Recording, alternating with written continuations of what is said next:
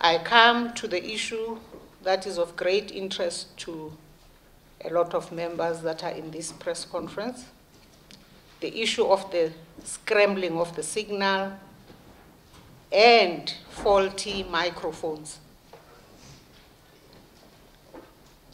Parliament does not own any device that scrambles communication or cellular phones.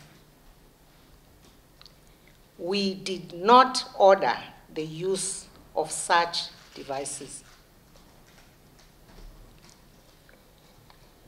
We are to improve our systems in order for us to ensure that this does not become a precedent. One issue I want to make very, very emphatically clear is the media, as far as Parliament was concerned, was never a target or an issue in relation to the preparations for the State of the Nation address. On the scrambling issue, Madam Speaker, you say Parliament doesn't own the device. Where did it come from? It was at the briefing from the relevant structure of last week, Wednesday. You know, where we were being updated, given the latest information and the arrangements, where we became aware that there was a plan for certain equipment to be deployed.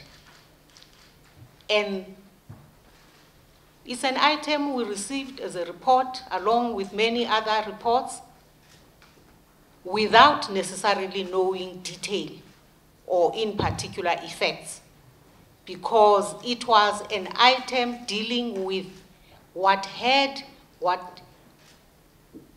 measures had to be taken for the protection, in particular, of the head of state and the deputy president.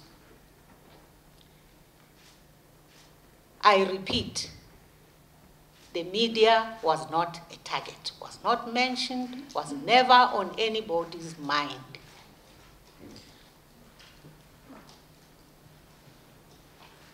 Of course, what happened, happened. We sent the secretary. I believe from the secretary, and secretary, I want you to say it with your own words, that we've since received a report, but we believe that the media will still be addressed and they will be able to probe the detail of that report that will come from the owners of the device. The second thing is that I know you are very impatient, but you will soon know that it's a Department of State that owned the device. They are going to address the media. I'm not their spokesperson. Secretary assures me that there is a report from them. I haven't seen it, but I will look at it. And I really also hope that they will soon be coming out on these matters.